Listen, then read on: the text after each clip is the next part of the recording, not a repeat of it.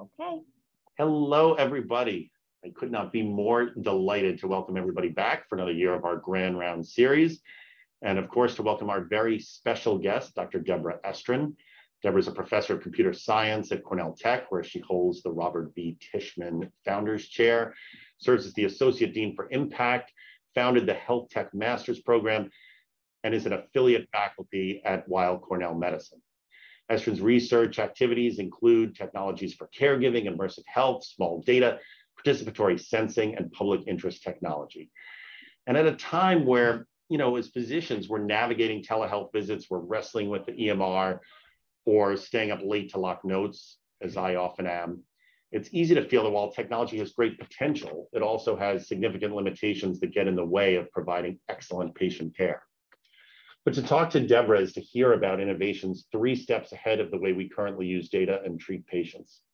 She's able to predict human behavior and catch disease early and use that technology to diagnose and prevent disease to enhance human health.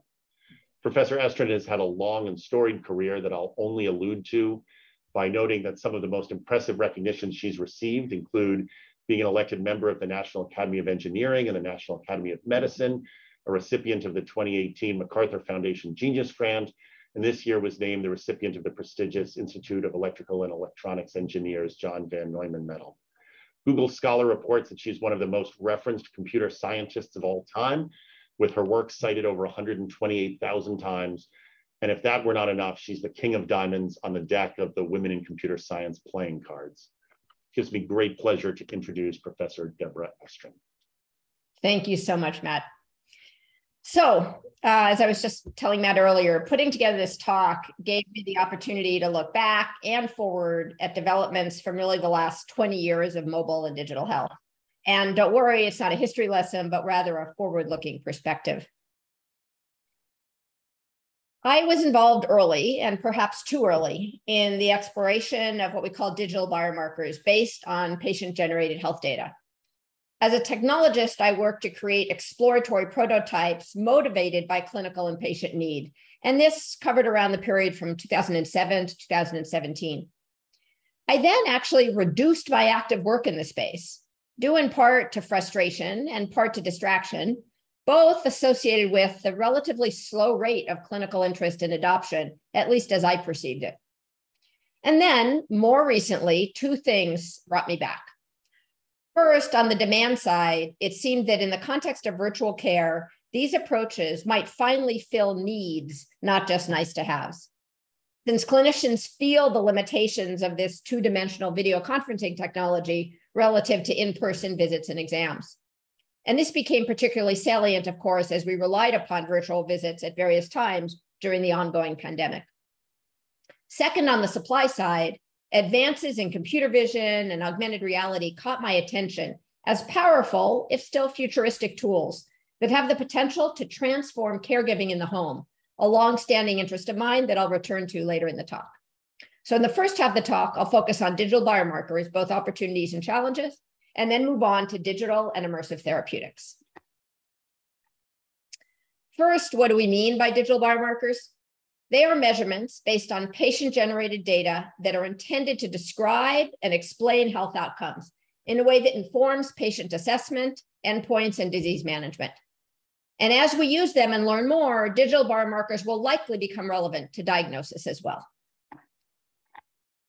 For now, digital biomarkers based on patient-generated data offer a powerful and pretty scalable way to measure individual patient status and response to treatment.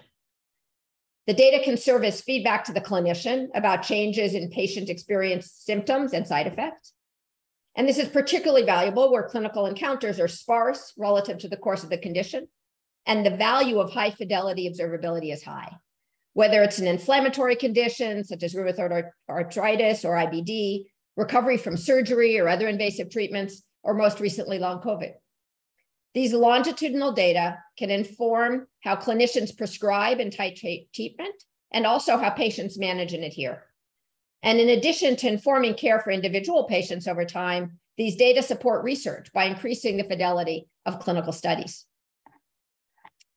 In 2013, I talked about patient-generated data, small data, as part of a TED-Med talk, where I reflected on my father's sudden decline during his last month of life. I commented on the fact that an emergency room doctor did not think there was anything unusual going on because my father presented well for a typical 90-year-old.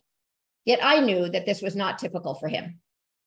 I reflected that in retrospect, his sudden decline would have been observable in his digital traces: reduced range and frequency of daily walks, shopping for prepared food instead of groceries, and in erratic responses to emails. And I wondered if maybe that well-meaning but very busy ER doc would have found a digital pulse computed on my father's data more convincing or interpretable than he found me.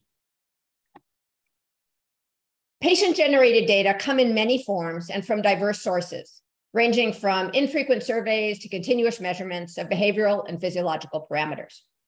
So let me say a bit more about each of those. Self-report and the data that comes from it remains a critical and still the most common form of patient-generated health data. While surveys and standardized patient-reported outcomes, PROs, are not new, the prevalence of smartphones has increased feasibility, although probably not as much as I expected. The user experience and therefore engagement is somewhat improved when we incorporate modern interaction techniques from social media, emojis, or image-based clicks, likes, and swipes, such as these alternative photographic self-report methods on the slide. But there's generally diminishing engagement over time, similar to alert fatigue. And so these are best for infrequent or short-term assessment horizons. Patient-reported outcomes can also be collected via AI-driven conversational agents, both text and voice-based. Multimodal devices, such as the Echo show on this slide, combine voice and visual cues to provide an effective platform for self-report and PROs.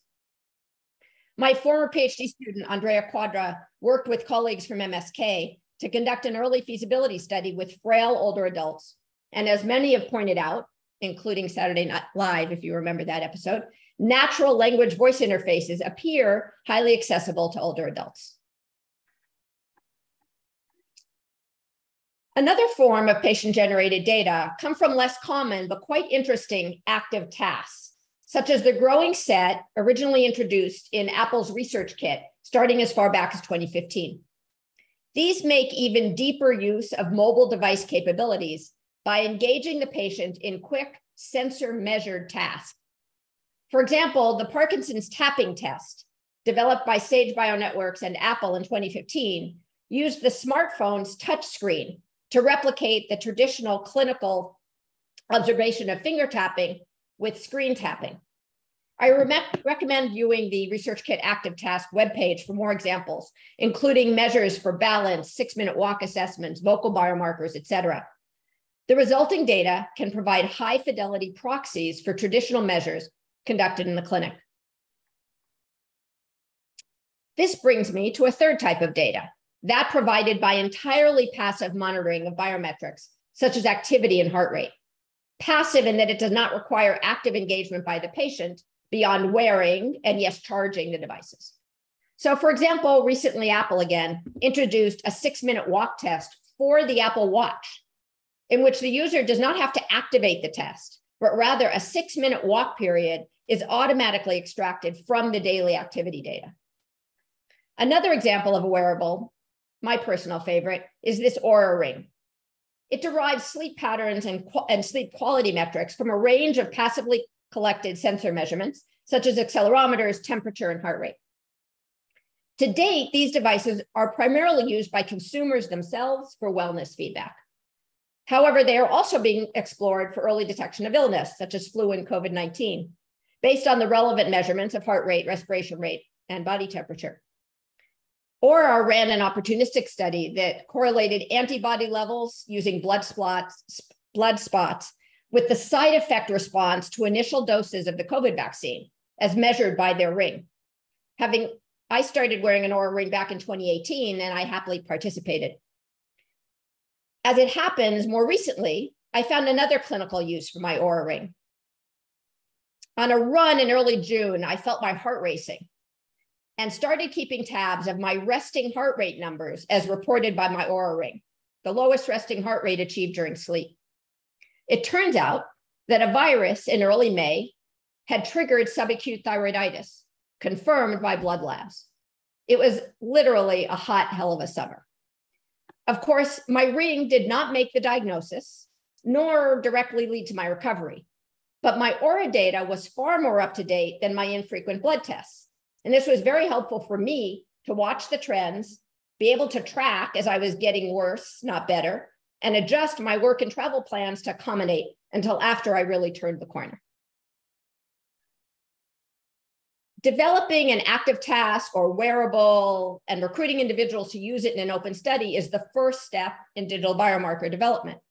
But it takes persistence and layers of studies to actually develop, test, and validate a digital biomarker. Research at Sage and Apple stuck with it and built a symptom monitor, which is now cleared for Parkinson's patients, all starting with that original tapping test in 2015. And even more recently, ambient sensing was shown to be valuable for measuring disease progression for Parkinson's patients through breathing measurements. Ambient sensing means using signals in the environment to infer clinically relevant movement patterns. In this study, Dina Katabi from MIT explored both a worn breathing measurement belt and, interestingly, ambient sensing that uses wireless signal reflection through walls, by the way, for detecting very subtle breathing patterns. It's a fascinating technology that she and now many others are exploring. Across these diverse sources of patient-generated data, the challenge is how to make sense of them. The raw data, looking at this sort of bottom-up, the raw data need to be synthesized into useful, actionable digital biomarkers. And only once validated can the biomarkers be integrated into clinical workflow, hopefully to relieve rather than increase clinician burden. Moreover, digital biomarkers need to be validated for use in the context of specific clinical conditions and populations. Changes in mobility patterns mean something different for a patient managing rheumatoid arthritis than one managing depression. And their efficacy needs to be evaluated in the context of the specific clinical objectives, be it tighter control of RA flares or medication titration for anxiety. And finally, they need to be personalized to each individual. We all have different baseline behaviors. So that might sound incredibly difficult, but we can borrow a lot from the algorithms already in pervasive use that personalize our keyboards and our content recommendations. Unsurprisingly, the most promising results so far are from digital biomarkers that enable more continuous, out-of-clinic observability of an established physiological or behavioral measurement, a tapping test, a 6-minute walk, or even social rhythms associated with behavioral health. Undoubtedly, over time, we'll discover previously unknown measures, but we can bring significant value to patients and clinicians by starting with established clinical knowledge. Governance of personal data, particularly in health context, also presents critical challenges. It's an excellent example of the need for public interest and value-based perspectives in technology development. We face competing values and trade-offs, and the stakeholder and solution space is really complicated.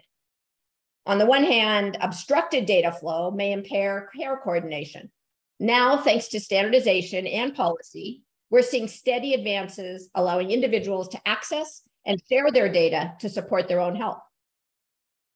However, the increased ability for individuals to share their data raises the need for transparency and public health governance to protect those individuals. Caveat emptor does not work when the individual is facing a new healthcare issue or emergency. In this situation, we all over-consent. And at least in the US, these stakes are only getting higher. I thought these ideas around patient-generated data and a digital pulse was not particularly futuristic for back in my TEDMed days in 2013. And even before that in 2010, when Dr. Ida Sim from UCSF and I published this piece in Science. I expected a revolution, but we needed time for evolution. It took most of the past decade for mobile devices to begin to actually impact care. And Ida describes that really well in her New England Journal of Medicine paper. In particular, EHR and mobile phone penetration were insufficient to support a change in care, even 5 years ago, let alone 10. In addition to having now achieved widespread use of EHRs and smartphones for better and worse in both cases, innovation platforms and standards have emerged to facilitate adoption. IDA carried Open mHealth efforts forward to IEEE standardization. And the Commons Project created Common Health to bring clinical record access and smart cards to Android devices to mirror what Apple had done for iOS devices. And DIME has emerged as a really excellent multi-stakeholder community of technologists, clinical innovators, academics, and founders. And anyone interested in this space should go there first and often. And the commercial market has created products as platforms to cope with the diversity of data sources and uses. To operationalize these tools, we need products, not only standards. While many early to market products, unfortunately, don't start out using standards, they do tend to adopt them over time. Vendors like Human API and Validic offer APIs to facilitate patient-generated health data integration and software development kits to build with those data. As Chrissy Farr, an excellent health tech journalist turned VC, recently pointed out, these data sources are also becoming a bigger focus now that CMS has expanded remote patient monitoring CPT codes. While it's great to explore new ideas with technologists, present company included, when you want to actually deploy or even test at scale, these commercial platforms take care of the plumbing, which otherwise can be very brittle and undermine progress. So now let me segue to the second part of the talk. In some clinical contexts, we can advance from measurement to intervention, which has been called digital therapeutics. Digital therapeutics support interventions driven by software and/or digital devices to treat, not just monitor, a condition. The touted advantages of digital therapeutics is the availability and accessibility of treatment delivered via pervasive digital technology and the potential for direct outcome improvements. The market likes digital therapeutics because of their scalability and bottom line impact for healthcare delivery costs. Most of the early examples created special apps to address a range of largely behavioral health conditions. Today's digital therapeutics take advantage of the wider range of interaction modalities offered by consumer devices. For example, wearable event detection can be used to trigger more precise medication dosing. Apple, again, in a new study, is exploring whether it can reduce medication side effects by having AFib patients only take medication when an extended AFib period is detected by their Apple Watch. Other digital therapeutics leverage interactive voice assistants and chatbots that provide reminders or health guidance. And as I was thinking about this talk over the last several weeks, it was hard to keep up with the daily announcements of new digital therapeutic products.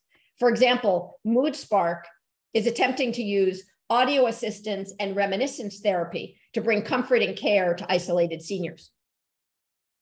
I also include highly personalized multimedia discharge instructions in this category, such as those created by Telesofia.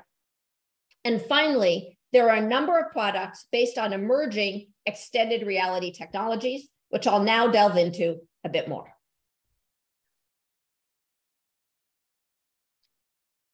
XR stands for extended reality, includes both virtual reality, VR, and augmented reality, AR. VR allows users to interact with and in synthesized virtual 3D space, largely behind goggles that block out the real world. Whereas AR overlays synthetic visual information on the actual physical world. There are numerous projects and a growing number of products that leverage XR for health education, assistance, and therapeutics.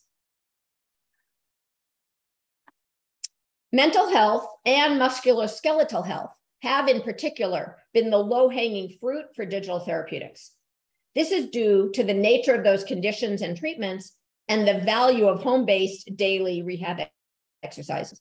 These interventions include real-time visual feedback on rehab exercises for musculoskeletal conditions using augmented reality, and exposure therapy for PTSD, pain management, and even stroke rehab using virtual reality.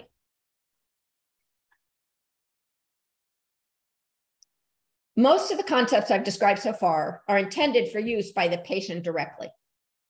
And now, in my last few slides, I'll return and turn my attention to the opportunities for developing technologies for use by the caregivers in the home. Note in this illustration of a virtual care session, I have a person sitting to the left of the patient, a caregiver.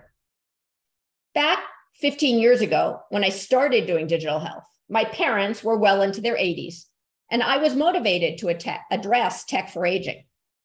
However, even though they both had PhDs in electrical engineering, introducing new technology for their independent direct use as patients largely failed. And I wandered off to focus on the use of mobile technology by more digitally native populations.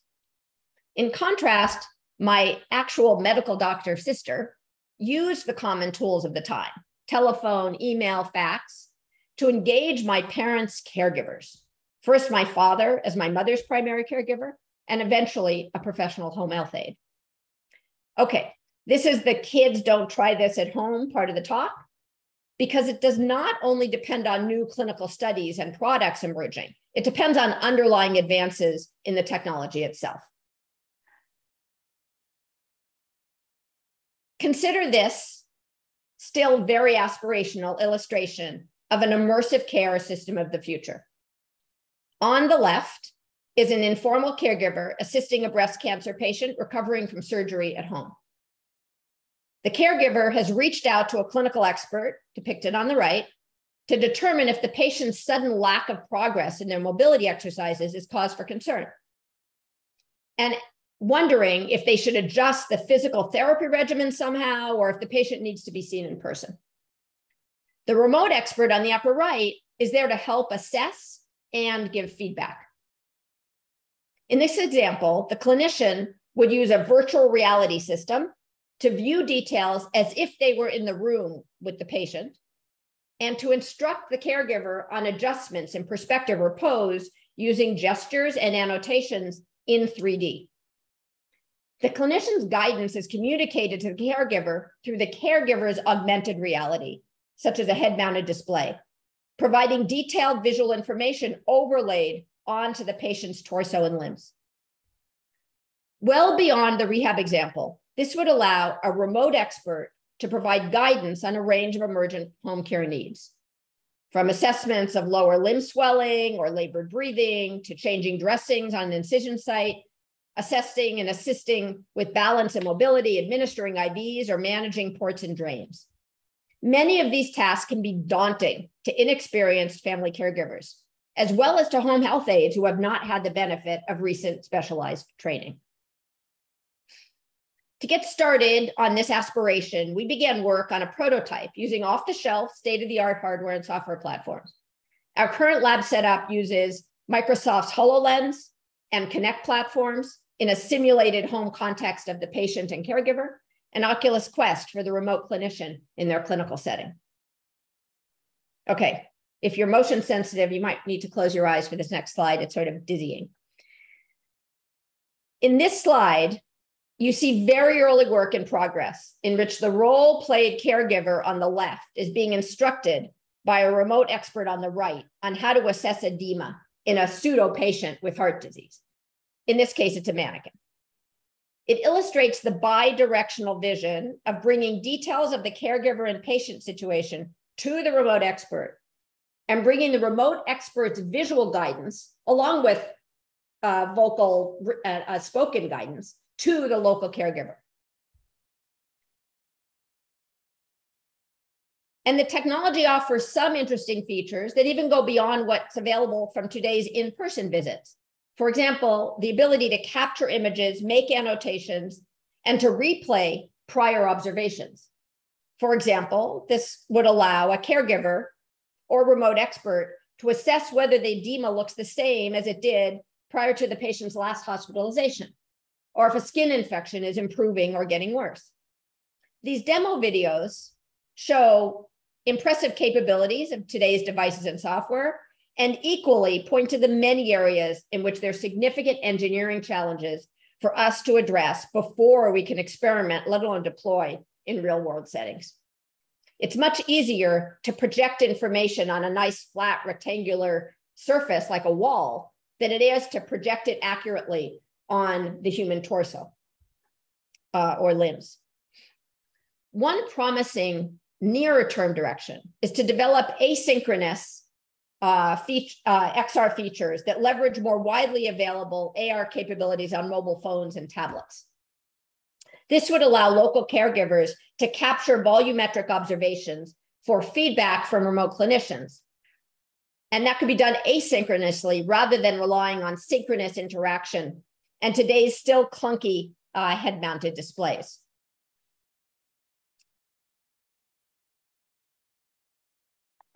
So to summarize, across patient-centered developments of the last decade, patient-generated data, digital biomarkers, and immersive therapeutics, adoption has been much slower than I naively anticipated over a decade ago. Some of this is well-known healthcare economics with underinvestment in subacute care. But there is new hope for accelerated demand in the context of virtual care. As you all know, telemedicine had been around for a long time, but demand for containing infection and availability of reimbursement changed the game in 2020. Clinicians who were thrust into using virtual care were somehow expected to diagnose, treat, and manage disease with greatly reduced signals, particularly since a very small percentage of virtual care visits had even the most basic form of vital sign instruments on the patient side. As we move forward with plans for continued and extended virtual care utilization, this might well be the context in which patient-centered technologies come into broader use, in large part because they address the needs of the clinicians, you, not just the patients. Recession and recent investment dips aside, the digital health market has grown significantly, as per Daniel Kraft's recent LinkedIn post. However, the market is not going to take a public health perspective here any more than it does in healthcare services generally. When you're a product manager or a startup founder, you have to focus on markets where you can capture, quantify, and scale value, as in revenue. As an important example, the opportunity of developing new caregiver-centric technologies and data is likely to be underinvested by the commercial market. Therefore, I see it as essential for academic research to lean in here.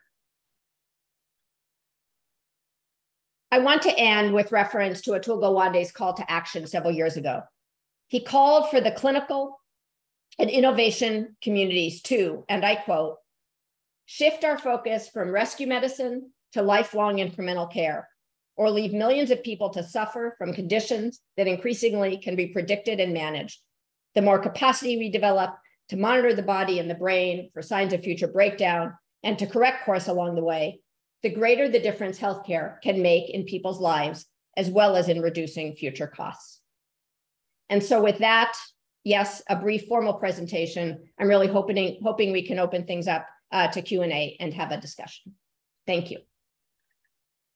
Excellent, Dr. Estrin, thank you so much. I'm sure there are lots of questions out there. We'll let people unmute or raise their hands. Maybe while they do, I mean, I'll ask you what I'm sort of thinking about, which is, it feels like I'm already flooded with a fire hose of data of blood pressure logs and glucose monitors and stuff. And what you're suggesting is a future world where I'm going to be getting people's, minute by minute or second by second heart rates and movements, and how does all that amazing data fit in with a world where somebody's got to process it all?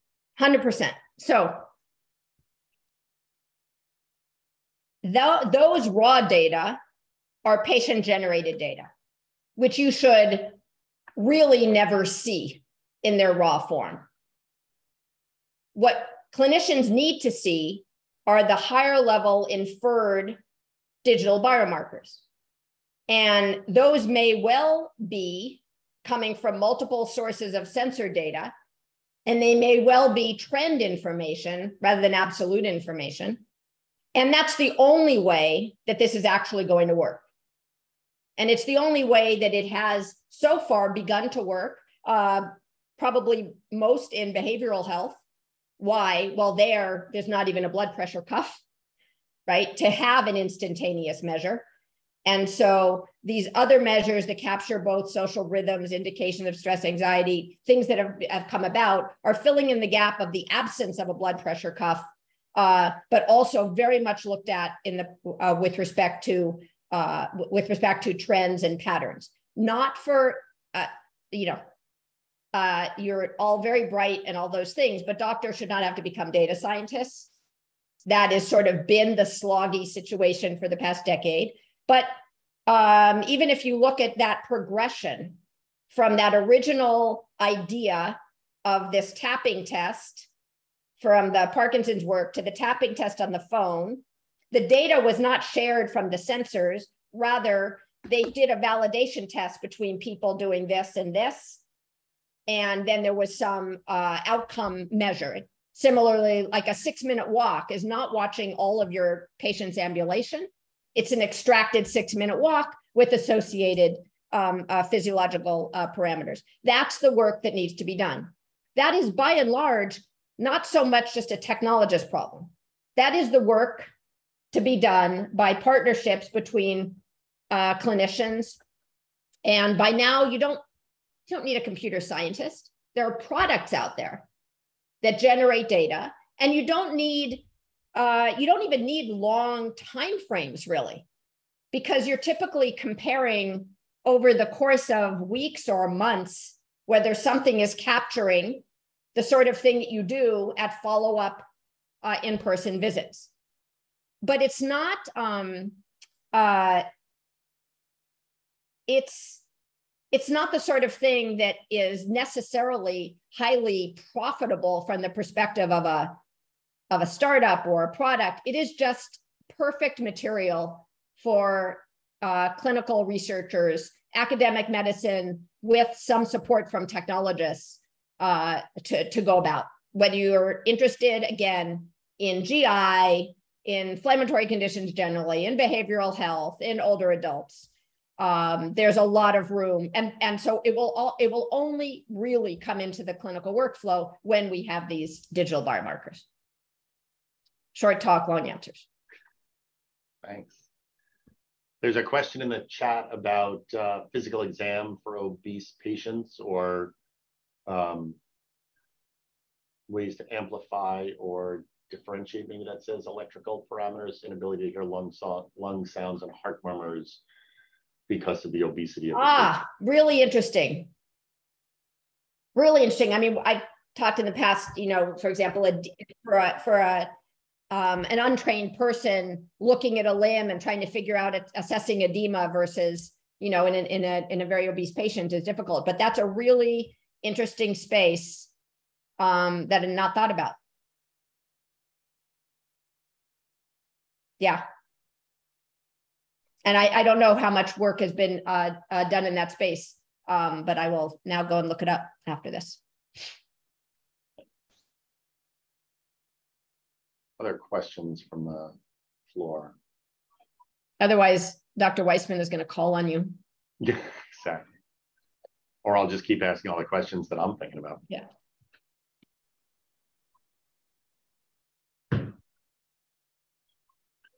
I know you've spoken in the past about some of those other sort of passive things. I mean, I think about, stuff you found in like Google searches and stuff. I mean, are there, some of those things seem like they're almost, I mean, the augmented reality stuff is very cool, but feels a little farther in the future. Taking data off of iPhones and Google searches and stuff seems like it feels much more. The data are there already. So. Yeah, so where are people, what are people doing with a lot of people? Yeah, okay. So from Brownstein at Harvard is probably one of the best people around looking at more Done a lot of work around infectious disease and other things. Remember the early work that Google did on flu trends, which had problems to it, but they were an early mover, right? And there's been lots of improvement over time. So you need to get access to those aggregated data. A lot of people work off of Twitter data because it's open, relatively accessible. And yeah, it's good, I think, overall for surveillance and those kinds of studies. Once you get to asking individuals for their data, some interesting work, certainly, again, in psychiatry with Northwell Health, and others have done this as well, where they had one study where on admission for a first psychotic episode, they had an IRB and they ran a study where individuals would consent to share what's referred to as their Google takeout data. And so they consented to have their personal data downloaded, which often would include location traces, as well as online behaviors. Interestingly enough, from that study, the timing, the temporal data itself was more interesting, more initially interesting than anything else, because it showed people's erratic rhythms. And their rhythms of when they're up. If you're up and searching and doing a Google search, you're unlikely to be asleep.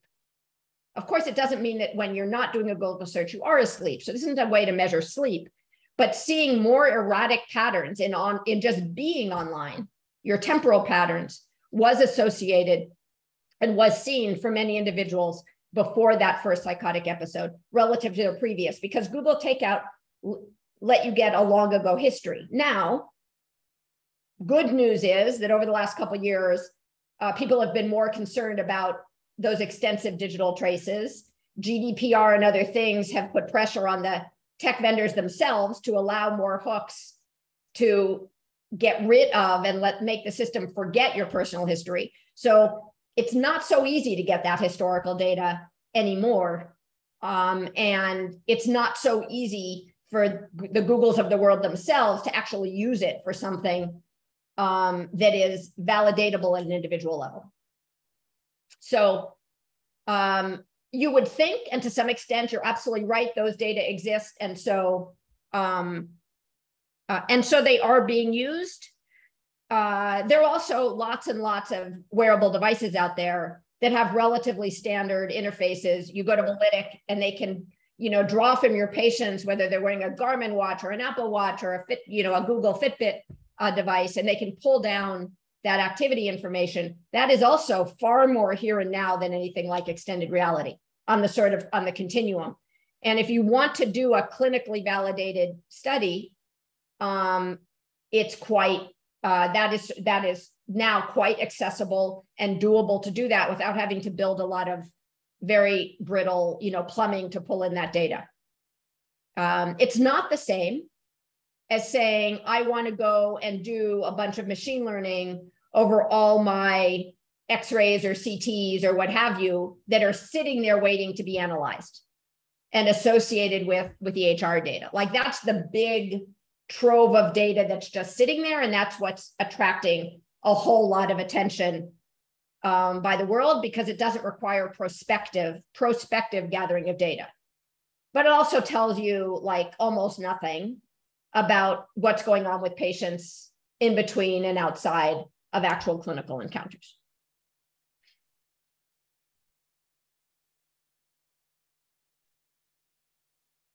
All right.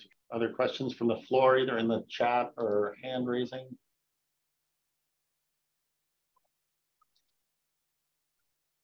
I have a question, if I can ask. Thank you so much for this wonderful talk. So interesting to see. For me specifically, the XR, advancements in the physical exam. I think maybe one of the challenges that I've noticed, after the pandemic, doing a physical exam and the rise of virtual telehealth. So very, very interested in seeing where this is going to go. I guess Dr. Estrin, I think you highlighted that there are some engineering difficulties to really bring this to life. What are some other challenges that you think, really bringing this into the world of telehealth? What are some other challenges that you think will arise in really bringing this to life and utilizing it in medical care? And so first of all, what will happen first is more prevalent access to, home blood pressure monitors or other things that come with some of the fancier new virtual health platforms. And those are just direct, the wireless thermometer, the wireless, et cetera. Second is the data that you can have from those patients that you're seeing virtually. The digital biomarkers and those things brought into your care so that you're not, so that you're getting some augmenting signals, okay? Then I do expect, and then I'm a technologist, right? So starting in 2007, I started looking at things related to mobile health. And then it becomes more productized and I'm less, right? So now I'm looking at something that, yes, is knowingly farther out there. That said, there are products and therapeutics using virtual reality when that's relevant. And for patients who don't get motion sensitive, I will not put on a VR headset in their current state. And there are really intensive computer vision based programs that you can do that allow you that give you very detailed feedback on position and pose and things that you might be doing for anything, again, from surgical recovery exercises, even preoperative things around all that, orthopedic, knee, hip sorts of things going on. And then finally, getting to the point where we can really have that visual channel between the local caregiver and the remote clinician. It's going to take, advances in the hardware so that's more like a smart eyeglasses, advances in the visual sensors that are part of sort of the rig that capture that data well. So, but for better or worse, there's this massive metaverse obsessed gaming industry out there, which is going to push the state of that technology ahead. And with fully disclosed bias, we can probably then leverage that for something useful. So it's a long way. That's the peek into the future, but it's a far off future. I'm delighted to get emails or anything else from people, who have been in that position of trying to help a remote patient's caregiver proceed with something, particularly now, hospital in the home and everything that comes before that. We as patients are being helped, are being allowed to leave the hospital so damn early, okay? And the caregivers of those patients are handed responsibilities for which they have no training. So there are things along the way, right? You can take YouTube videos and insert augmented reality tags and notes. So that's the kind of tool that's part of the way there that could well be useful, because you go over something and then the thing that somebody has access to at home is to step through a YouTube video with these augmented reality notes and particular point, remember to pay attention to this or look for this at the port site or whatever it is. So I think that's going to be like the first version of it, because that is supportable asynchronously on things like these devices. So we're just getting started experimenting with some of those things. And those are probably much lower hanging fruit than the real-time point of view sort of thing that comes from these HoloLens headsets. Dr. Berger has his hand up. Yes, thank you. Thank you for the wonderful talk. First, I would say, I don't know which slide number it was, but the picture of the person actually sitting at a computer monitor talking to somebody with all the devices in their homes, I think that is what physicians need to start to get as our collective mindset, personally. So my question is not meant to be provocative, but I guess the biggest issue here is to me as a true believer in everything you said is the resistance that we have from the current medical establishment that somehow this is an unobtainable goal, that if we don't have people coming in and see us, they're going to get substandard care despite all the data to prove differently. How do we get existing physicians to do it? And how do we get the medical establishment to start teaching that this is the new norm? Much like, you know, for some of us perhaps on this call, you know, the idea of computer learning was still in its, like, you know, infancy, not until really that recent. I mean, it's a lot shorter time frame that this has been ongoing than people think. You know, I would say even in the 90s and early 2000s, people doubted this could happen. How do we get people over this cognitive hump to move into the idea that this is the way of the world? It's not undifferent than the arguments business is having about, do people need to be in the office to be on a computer versus at home to be on a computer? How can we do some of this? And then I guess you sort of touched upon it. It is a multi-step question that revolves around cognitive issues of physicians.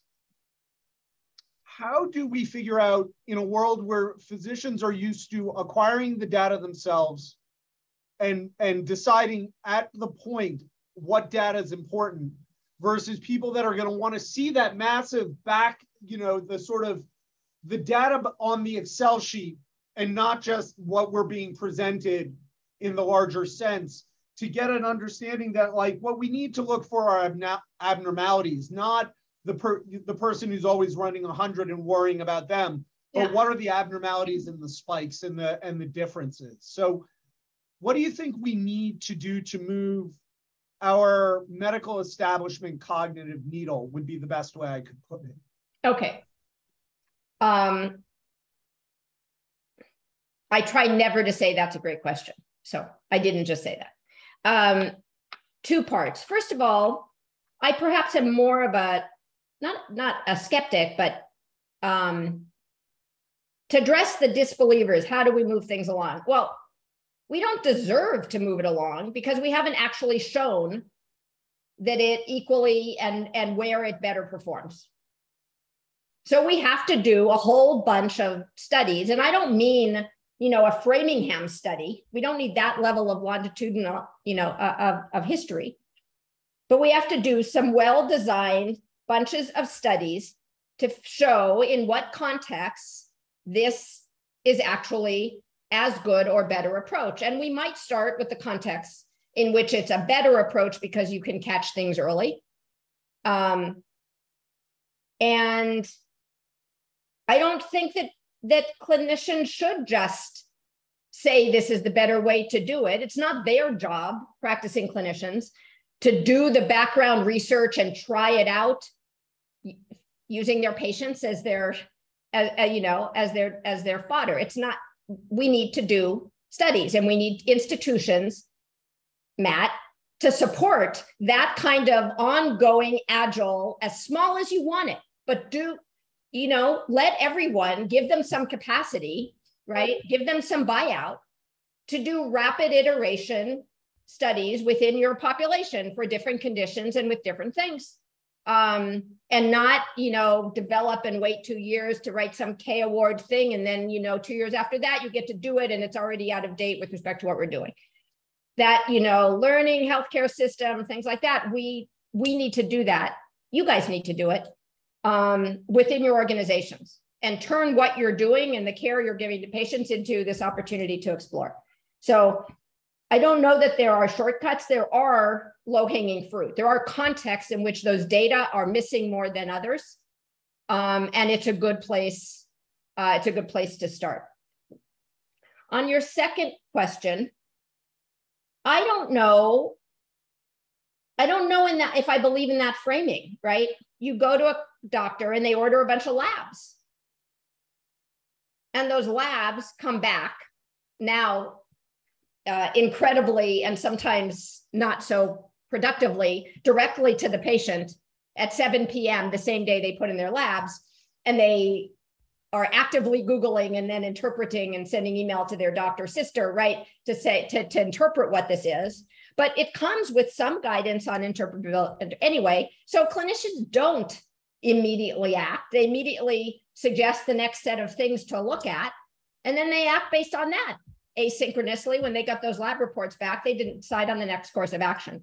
So that's what these digital biomarkers need to look like. They need to look like labs. We could say that like everyone's being rigid, but somehow we got to this place that you guys operate fairly well with labs, imaging, blood labs, et cetera. And until I know better, I'd rather follow that pattern, not to trick clinicians into adopting it, but because I at least know that you and your institution can function that way. Thank you. Thank you. All right, Dr. Raghavan. Thank you. I just wanted to ask a question about kind of the transition of all of this, not just into clinical practice, but into medical education, or I guess that would really be simultaneous. And are there any considerations about how this might specially fit into specifically graduate medical education or residency training? Cool. So a few things not necessarily consistent. One is that until we figure out that something is actually worth doing, we probably don't teach it to people as part of, you know, this is what you do if you're a rheumatologist. But that's sort of obvious, right? The early access to state-of-the-art virtual care situations, such as Dr. Berger mentioned with remote vitals and things like that on the patient side, that's the kind of thing that I would hope medical education can start doing sooner to get ahead. Yes, we know there's all kinds of equity issues. And then if you're used to treating for that, you're going to treat people who have those vital measurements at home. You know, there's the intermediate things of the blood pressure cuff that's at your local pharmacy and things like that, that we then need standards. It comes down onto your phone. And then you get to share that wherever it was taken. So I think that there's particularly in general medicine and primary care, coming up with the standardized way that you can start to begin to introduce that and show that clinical care based on those things works well, and then you begin to teach it. But that's sort of probably too obvious. I want to say that the augmented reality and some extent virtual reality side is really interesting for education. Not its use in patient care is good for education. Not ready for that. Like, we don't deserve it. We haven't shown anything about it working. I was just giving you a glimpse into where I think things are going. But the opportunity to help people train and repeat training and get feedback on training in the same way that somebody might get feedback on their range of motion exercise from a computer vision algorithm, right? The opportunity for young doctors to get feedback on those things in education is huge. And if I happen to be, it's not that I'm not interested in it, but I just don't work in that space, that's coming even sooner, the role of XR in that kind of training. And Cornell, while NYP, I never know where those lines are, has a Center for Virtual Care that actually does training for virtual care. And they have training materials and procedures, and people can come in and sit in little booths and go through training exercises with your standardized patients and such. And so that's going to be like explicit intentional training on, what do they call it, webside manner instead of bedside manner, I don't remember the term. And also, while it's completely counter to HIPAA to record your virtual care visits and then leverage them, even though that would be so interesting, doing that in the context of training would be incredible. And in fact, looking at the use of these technologies in general in those simulation centers, or the context in which you have the one-way mirror and the student clinicians coming in and interacting with the standardized patients, and then you're inside the room watching them and evaluating them. There's a word for it, but I can't remember what it is. That's another context in which it's really interesting to start introducing both new technologies or, patients then coming in and having some data from wearables and things like that. But again, I think what we really need, and if institutions, like yours, were doing things across multiple clinicians, and these things probably take 3 months and you begin to get some insight into them, that's the kind of thing that we really need to move things forward, to have things be worth teaching. That was great. Thank you so much. Yeah, I think obviously making sure that it works or that it's implementable makes a lot of sense before moving into the education realm. But I think also the idea of kind of training as you go or building this into training so that people become comfortable with it when it's available, I think makes a lot of sense. Thank you. And there's a lot that is. I mean, there are products out there, right? If by the time a product comes to market, right, there's been a fair amount of use and there's been assessment of market. And so there really is stuff that absolutely products out there that you can begin to teach students about using. Right. I think, I went to medical school during a time where computer searches were sort of beginning, but a lot of the tools that we use now, like UpToDate, didn't exist yet. And they were very particular about teaching us sort of the concept of like searching for medical information online and how do you assess sources and how do you, ask the right questions and those kinds of things. And so not only do I fear we're barraged with data, but we also get calls all the time from companies that are starting up and have solved all the problem or solved one problem completely. Yeah. And it's hard to even know how to think through like which of those are, how do you value those different things? Right. How do you assess them? And back to Shree's question, like, how do you teach our medical trainees who aren't necessarily going to know, like, this is the product you're going to use for this thing, but like, how do you work in a world where even not only are the diseases changing, the treatment's changing, but the the milieu of interaction or whatever is changing. Yeah. And, some of it, there's some things to learn from other therapeutics, right?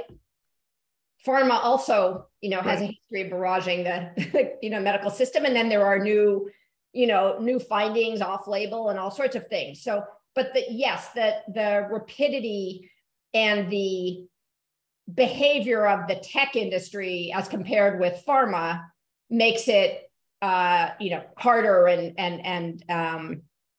and that's why, places have whatever innovation offices or things like that try to separate those things. On the other hand, clinicians who their institution gives them some time to do it can go ahead and do short-term trials, which makes, adds another dimension to their lives that can be interesting. Again, it can't be done in invisible labor on top of everything they're doing, but there's just an opportunity in every clinical encounter if the patient wants to do it. Now, the data are going to be biased because of that thing of if the patient wants to do it.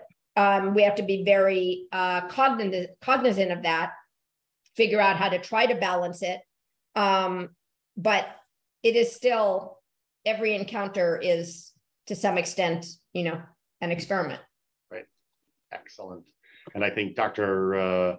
Kwok mentioned about teaching empathy as part of medical education. That sort of fits into all of this.